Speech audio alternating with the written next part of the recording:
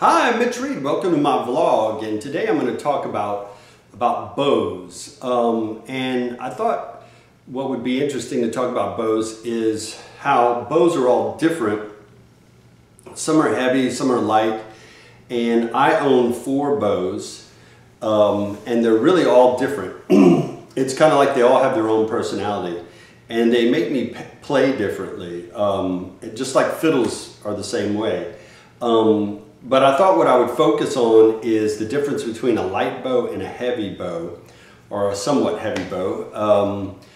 What I'll do is I'll start off first with the light bow. I own this light bow. Actually, some of these bows I kind of got accidentally, just with fiddles, trading fiddles, and finding bows in cases and things like that. And so what's fun about it is just experimenting with different bows, getting different tones, and also it also makes you play differently. So this light bow that I have, so I'm a Cajun fiddler, Cajun Creole fiddler, so I probably wouldn't use it for a gig so much so, especially playing with an accordion, because an accordion is a very loud instrument. You really need to dig in on the fiddle with an accordion, so you try to get as much volume as you can out of your fiddle, which a heavier bow is going to help.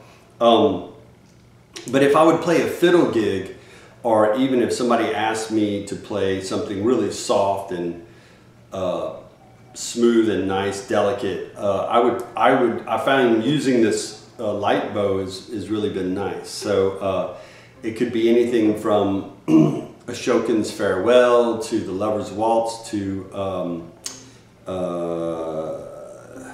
you know, any kind of soft, gentle song. But it also does work for some really pretty Cajun waltzes. So I was thinking this would be a nice one, maybe as an example, would be Cajun, which is kind of has a nice soft, the melody is so pretty in Cajun that you can really, it's really nice to bring it out. So here's the light bow that I have.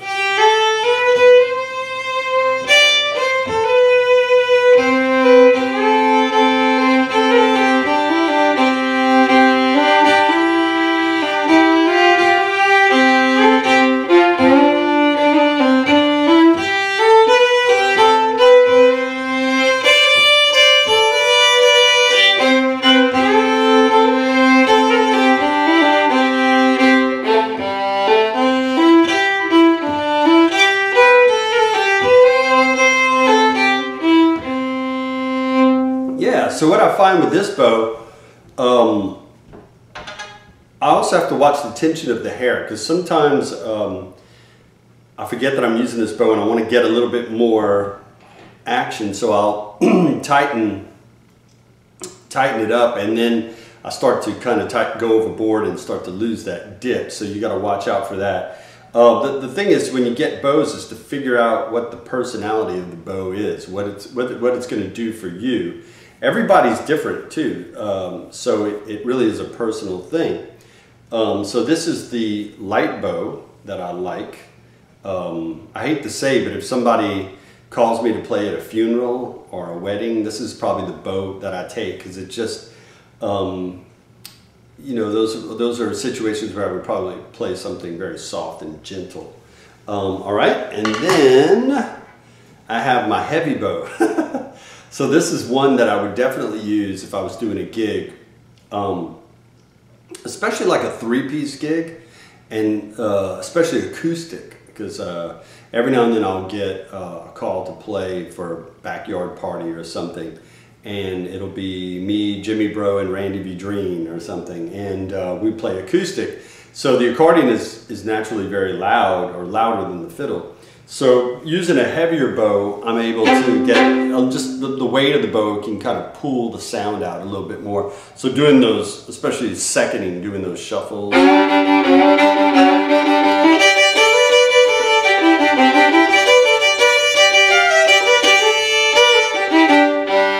That kind of thing. Also, even when I play the high strings as well, you know.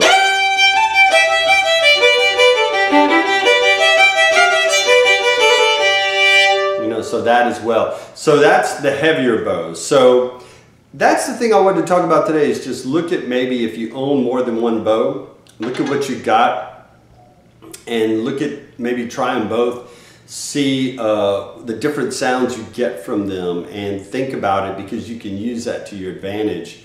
The other thing is, if you only own one bow, it's good to know what it is. Is it heavy? Is it light?